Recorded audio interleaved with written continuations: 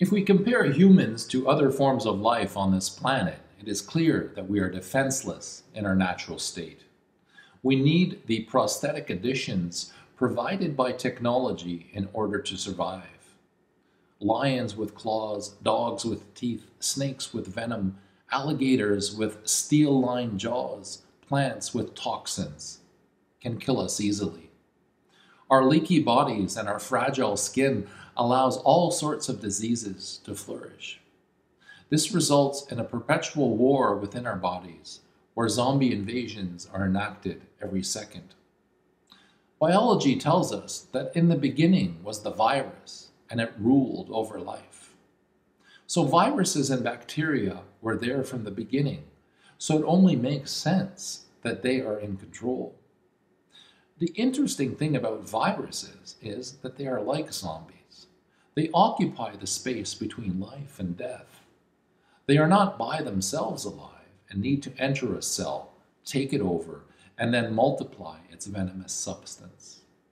There are more viruses than there are stars in the universe. A recent book by Dahlia Schweitzer entitled Going Viral, Zombies, Viruses, and the End of the World makes the claim that our fear of viral infections is overblown. She claims that outbreak narratives where diseases ravage the human population only engage in raising public paranoia. The only people who profit from the outbreak narrative are the power brokers who capitalize on our fear, she thinks. I think such a view is irresponsible and very dangerous. Clearly, based on the recent COVID-19 pandemic, our fear of viral infections are not overblown.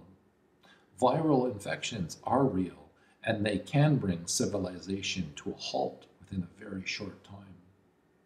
Overall, the pandemic showed us that we are not in control, and those who are in control have no business leading anything. Bacteria are the oldest forms of life on the planet. There are more bacteria in our bodies than there are human cells. The largest number exist in our stomach and gut and on our skin. Several species of bacteria are pathogenic and cause infections and disease. The word bacteria means staff. The staff is something that provides support. It is a pillar or a foundation. This is telling for our purposes, since bacteria are the support for life. Scientists reveal that bacteria and viruses evolved together. As bacteria increased in diversity and complexity, new viruses evolved to be able to utilize the bacteria as a replication factory. Robert Edwards tells us that viruses are the most abundant biological entities on the planet. They populate every ecosystem and are found everywhere life exists. Here we see that life and death are intertwined. The speculation here is interesting. The origin of life is both bacterial and viral. That is, something alive and something undead. Life at its origin is already, therefore, zombified biologically. Horror movies always like to play with the idea that the virus will wipe out life. But if we are a combination of bacteria and viruses, then what exactly is being wiped out? If viruses are like hijackers who take what isn't theirs, then humans may be the ultimate virus. In fact, this is how Nietzsche sees human beings, as viruses who ravage the earth. The zombie hordes that have invaded our screens in the last 100 years are really a glimpse of our own behavior. We are monstrous, which is the reason our myths, stories, and films are so full of them. Jared Diamond, in his book Guns, Germs, and Steel, shows us that diseases have animal origins. He shows us that diseases that ravaged humanity, such as smallpox, the flu, malaria, measles, etc., all came from animals. When humans developed agriculture, they lived with animals. Diamond writes, some farming populations make it even easier for their own fecal bacteria and worms to infect new victims. By gathering their feces and urine and spreading them as fertilizer on the fields where people work, sedentary farmers became surrounded not only by their feces, but also by disease-transmitting rodents attracted by the farmers' stored food. The rise of cities was a greater one, as still more densely packed human populations festered under even worse sanitation conditions. Diamond's point is that the shift from a hunter-gatherer lifestyle to an agricultural city lifestyle resulted in many diseases taking root within human populations. Given the conditions of sanitation during medieval times and right into our modern era, diseases spread out of control. When we examine the history of medicine, it is indeed shocking that it is only about 150 years old. To put this into perspective, it was in 1846 that Ignaz Hygiene brought down the death rate among new mothers by insisting that doctors wash their hands before treating women in childbirth. In 1865, Joseph Lister provided the principles of antiseptics and ward treatment. And in 1870, Louis Pasteur established the germ theory of disease.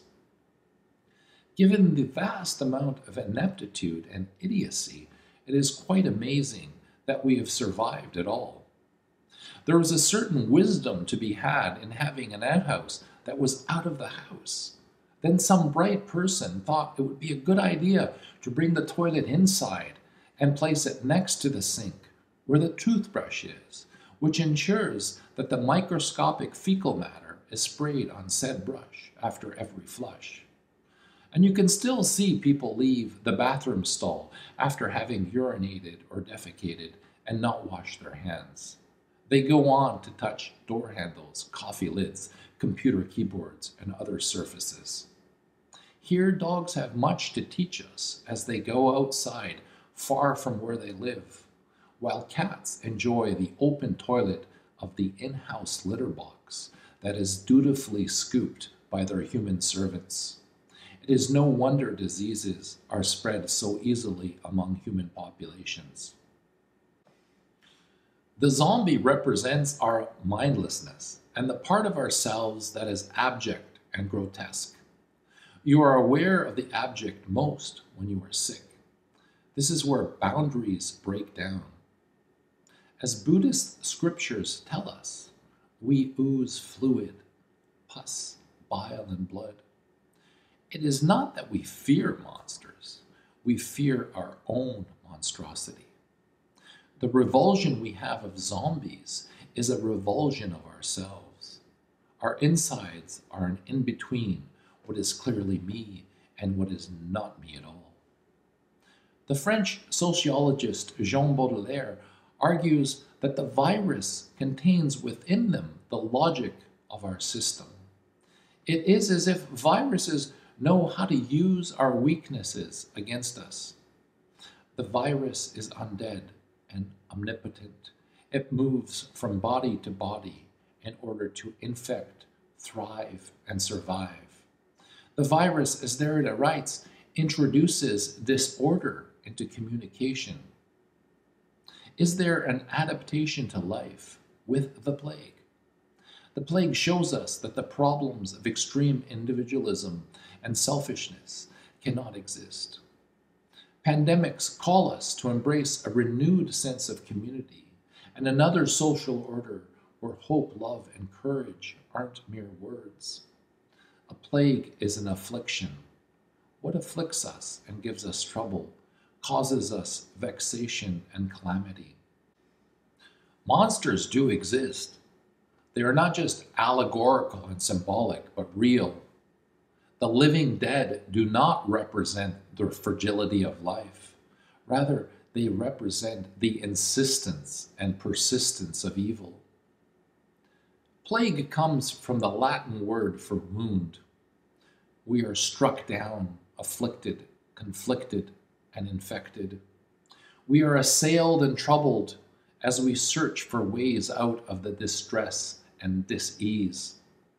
We are made uneasy by the choices framed for us by others, especially when we see how little control we actually have over viral diseases that threaten our survival.